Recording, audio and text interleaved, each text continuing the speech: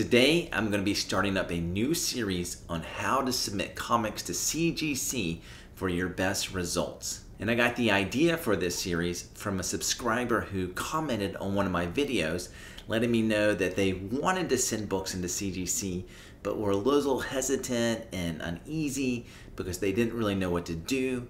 And so they asked if I would do a video on this topic. And I thought, man, this is such a great topic with so many great things to say that I'm just going to go ahead and start up a whole new series. Now, this is the second series that I have started in response to a viewer's comment. The first is my series on how to sell comics on eBay, and now my second is on how to submit comics to CGC. So please, if there's a topic that you want to know more about, I might be interested in talking about it, and others might be interested in hearing about it. So tell me in the comments below what topics you would like me to cover. So to get this series on how to submit books to CGC started off, I thought I'd first talk about how do you even choose what books to send off? Because of course, sadly, you can't submit everything because it's just going to get obviously too expensive for all of us. Now, I think there are two main categories of reasons why you might consider sending a book off to CGC. And the first of those is sending them off for non-financial reasons. For example, you might have a book in your collection that just means a lot to you, and its value might not increase by having it slabbed, but you just want to preserve it because of its personal significance. So for example, last year I sent off my two biggest keys from my childhood collection off to CGC, and that was the New Mutants 98 first appearance of Deadpool that came back at a 9.2, and an Amazing Spider-Man number 361 first appearance of Carnage that came back at an 8.5. Now at those grades, those books might actually be more valuable raw, but I wanted to send them off anyway because they just really mean a lot to me. And they bring back so much nostalgia from my childhood when I look at these particular copies. You know, it's not just a New Mutants 98, but it's the New Mutants 98 that I bought off the newsstand as a kid. And so when I look at that book, I think about all the good times I had collecting comics as a kid. And they're ones that I'm never going to sell, but I still wanted to preserve them because, again, of that personal importance that they have to me. Now, there can be other reasons why a book has personal importance to you. For example, maybe you inherited it from a father or some other relative, or someone gave it to you in an A-OK, but for some reason, this book is not just financially valuable to you, but it's emotionally valuable to you, and you just want to preserve it. And you want to be able just to pick it out easy from your collection and just admire it and look at it. And speaking of admiring and looking at books, another reason to send your books off to CGC is so that you can display them like art. And I think this is actually a fantastic idea because slabbing your book often costs less than even buying a picture frame. And so it's really not that expensive to turn your comic book into a work of art. And I think they're really awesome works of art to have around your house. Obviously, they bring back a lot of nostalgia and good feelings when you look at them, and they make great conversation pieces.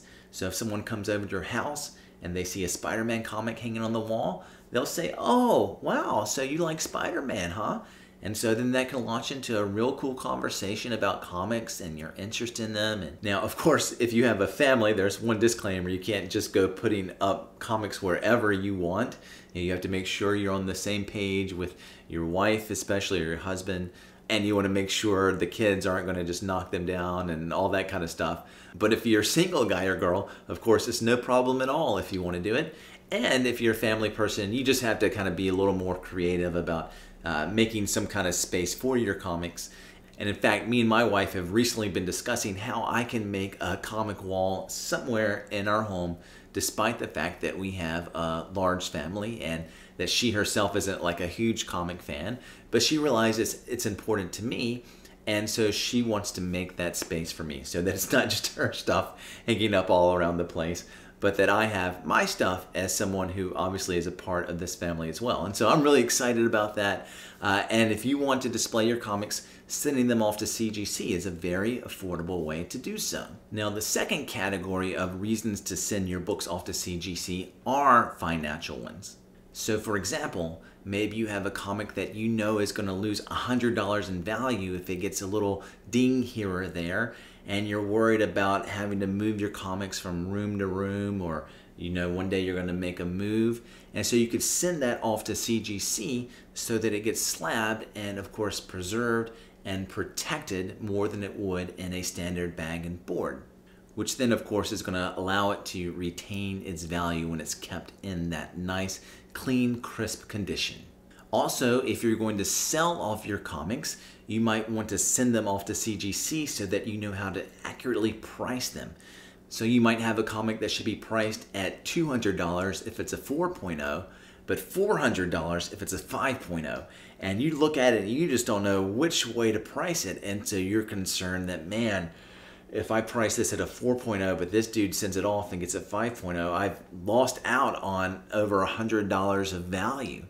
And so sending it off to get it slabbed can help you get an accurate grade that you can use to price your comics, and then create a little bit of safety and security in terms of selling those books at the right price. And one of the great things about slabbing, of course, is it not only offers protection to the seller, but also to the buyer. So a buyer doesn't want to go through something like I did last year, where I bought a book from some pictures that looked like a 6.0, and I sent it off and found that there was actually a tear on the inside that dropped it all the way to a 4.0. And I couldn't tell that in the pictures. And probably the person who sold it didn't even realize it. They probably hadn't opened the comic in years. So I don't think they were trying to scam me or something. But I ended up losing some money there because I just didn't know accurately what that grade of that comic was. And so it offers the buyer protection in addition to the seller. And because it offers the buyer protection, this means that many buyers will often be willing to pay a premium to get a book from you if they are slabbed. And so in other words, if you're looking to sell a book, often buyers will pay you more if it's slabbed because they have security for themselves. But this is not always the case. And I think there's a misconception that simply slabbing your book will increase its value almost no matter what. But often, like in the case of my New Mutants 98 and my Amazing Spider-Man 361, slabbing it can actually decrease its value from whether or not it was sold raw. And I think this is because some buyers just prefer raw books, and others just are turned off by a book if the grade isn't what they're looking for. And so, of course, then the tricky question is, and this is why I made this video, is, well, then which books will end up becoming more valuable by slabbing versus which ones will lose value? And so books that will tend to gain value by slabbing are, first of all, major keys, because they are worth so much money that a buyer really wants that buyer protection when they purchase the book. It's the greatest of the feel bads when you buy a book and you think it's like a 7.0 or an 8.0 and it comes back a grade or two lower. I mean, that hurts a buyer. And that might not be a big deal if you're talking about a book that costs $100, but if you're talking about a book that costs $500, $600, $700, man, the hurt from losing out $200 in value simply because you had misgraded it through pictures is devastating. And so a lot of buyers just won't deal with that, and they won't give you full market value for the book unless it's graded. So number one, major keys. And number two, high grade books. And the more recent the book, the higher the grade needs to be before you make a decision to send it in. If, again, your purpose is for financial reasons. If you're looking to display it, it doesn't really matter as much. But if you're talking about just for financial reasons, then the newer the book, the higher the grade has to be. Because, of course, when you're talking about newer books, there's hundreds or thousands of copies of these books in high grade. And so they're not hard for people to get their hands on. And so they're not going to pay a lot for your 9.2 or 9.0 for a book that just came out 4 or 5 years ago. And so with very few exceptions, I personally wouldn't send in a modern book for financial reasons unless I was pretty confident that it would at least get a 9.6. If you step back to Copper Age, there's a few more books that I would add in that, at lower grades, they're worth it. Like talking about Secret Wars #8. But for instance, I sent in a Thor 337 first appearance of Beta Ray Bill, and it unfortunately had a stain on the back cover that knocked it down to an 8.5. And that book is worth much less as an 8.5 than it would be if I'd never sent it in.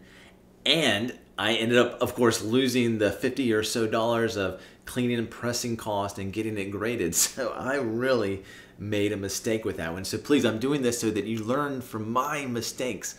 Don't send in an 8.5, 9.0 Copper Age book unless, again, you just want it for your personal collection, or it's a mega key like a Teenage Mutant Ninja Turtles #1. I mean, things like that. Secret Wars #8, you can get away with an 8.5, 8.0 probably, and it still be worth more than it would be raw.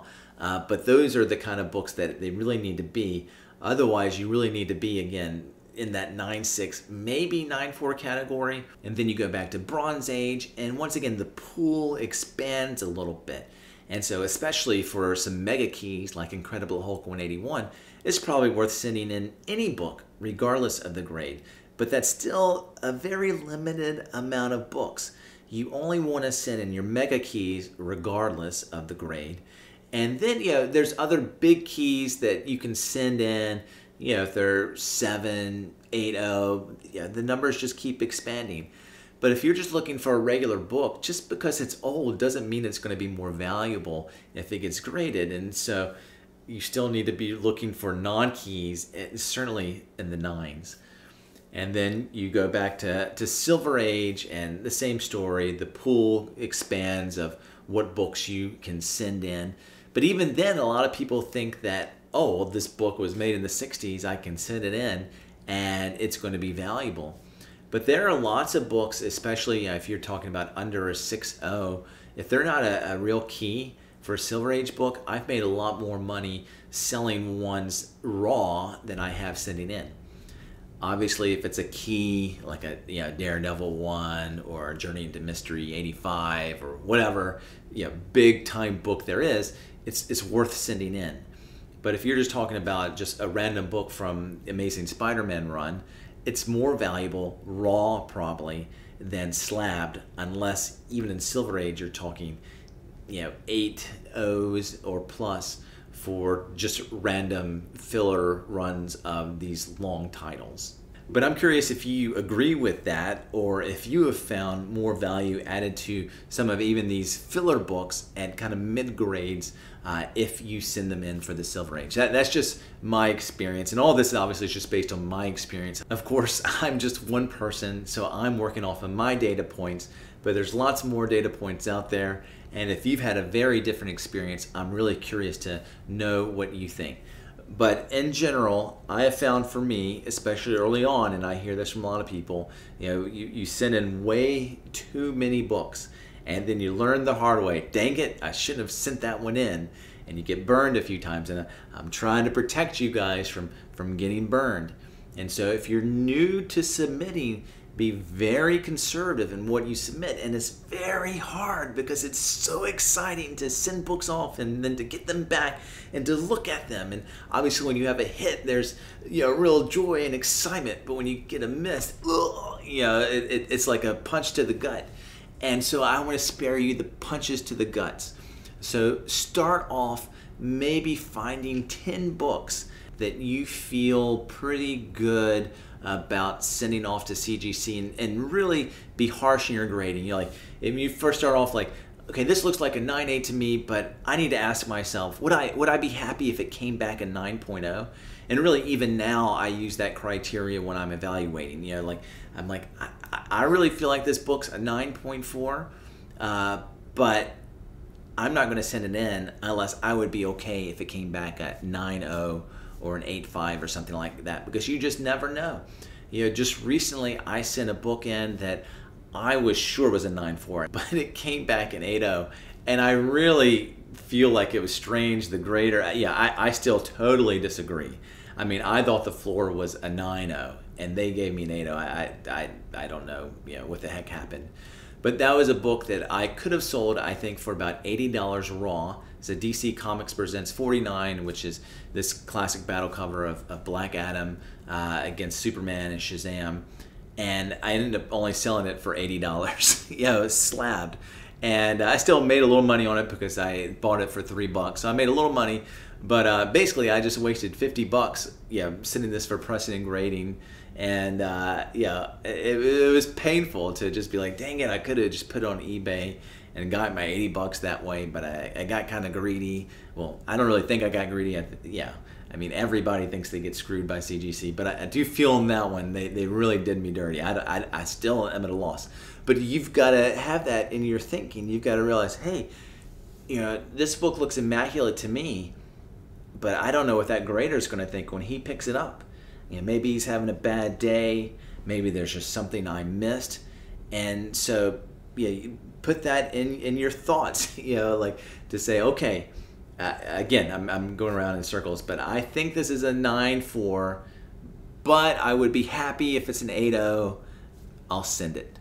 And then obviously over time you get more experience with grading, and you can tell a 9.6 from a 9.0 a little bit better, and then maybe you can expand what books you send in. But my advice would be to start slowly.